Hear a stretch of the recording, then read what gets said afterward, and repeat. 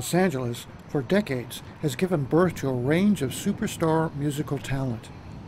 The small club scene in Los Angeles has helped nurture and hone those looking to break in to the music industry. Depending on the club, you can hear indie rock, heavy metal, pop, soul, funk, and techno, depending on the night of the week. The musical styles have changed over the years, but you can hear a variety of music because these clubs give musical talent a chance to be noticed. The Troubadour is a standard. It's a standard bearer of the Hollywood scene. The Troubadour, the Roxy, the Whisky are places where it all began. Everything we know about rock started there.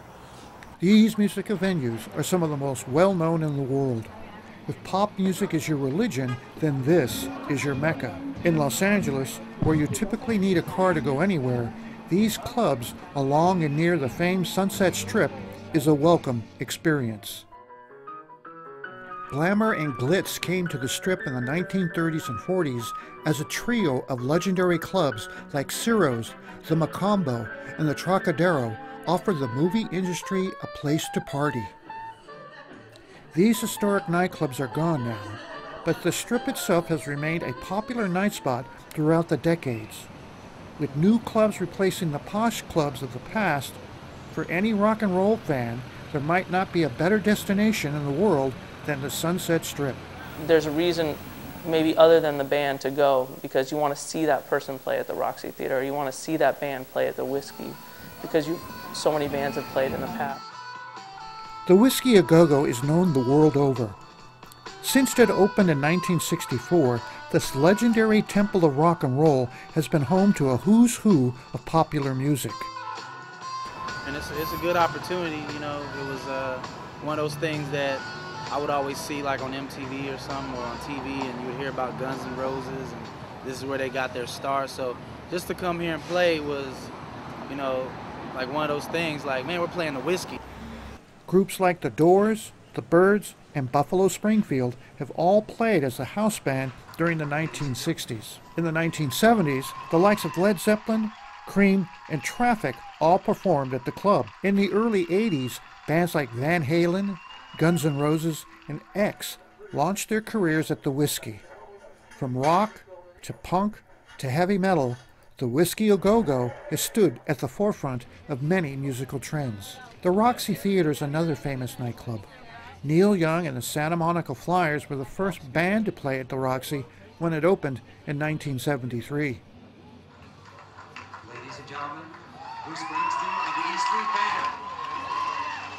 Hundreds of famous acts such as Bruce Springsteen, Nirvana, Bob Marley, David Bowie, and Amy Winehouse have all played at this legendary venue. The Viper Room opened in 1993. It was originally partly owned by actor Johnny Depp. Tom Petty and the Heartbreakers played the club's opening night.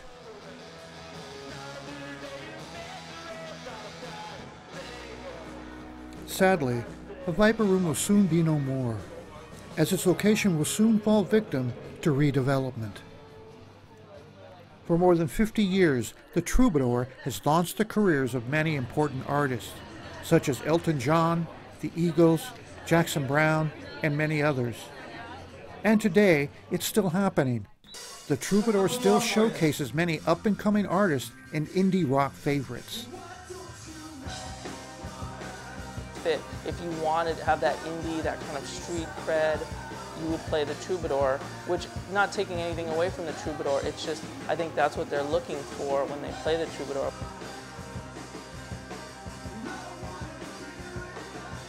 Beyond the glamour of Hollywood and the Sunset Strip, there are other unique places to listen to new talent. This is what's special about West Hollywood, Silver Lake, or the Santa Monica area, where local artists hone their skills, develop their craft, and build grassroots support. Small clubs with tiny rooms that draw talented artists. It's similar to what's going on in Silver Lake. Bands have an opportunity to play the Roxy, but sometimes they'd rather play in Silver Lake because I don't know if it keeps it real or it keeps it independent. And there is a big movement out there right now of this independent compared to like mainstream.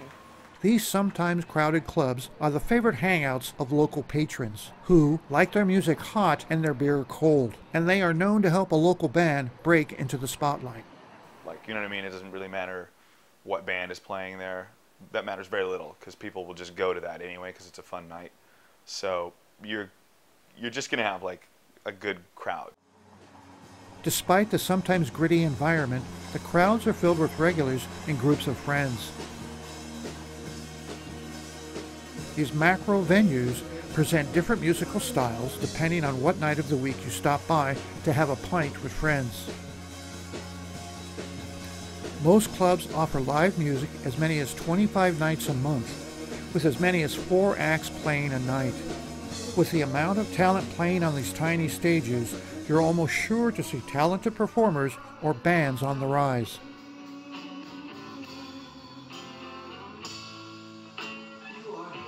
You will get noticed if you're either truly original, truly beautiful, melodic, blah, blah, blah, blah, or you have an original take on something that's already established.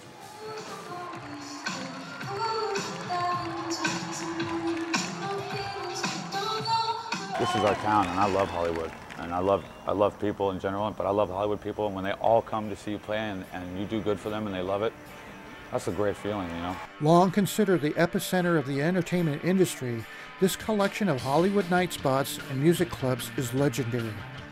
One of the most vibrant and exciting night scenes anywhere.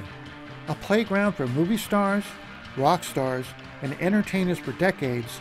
Whether you come to listen to new music or rub elbows with the stars, the clubs of the Sunset Strip and West Hollywood and beyond are the place to be.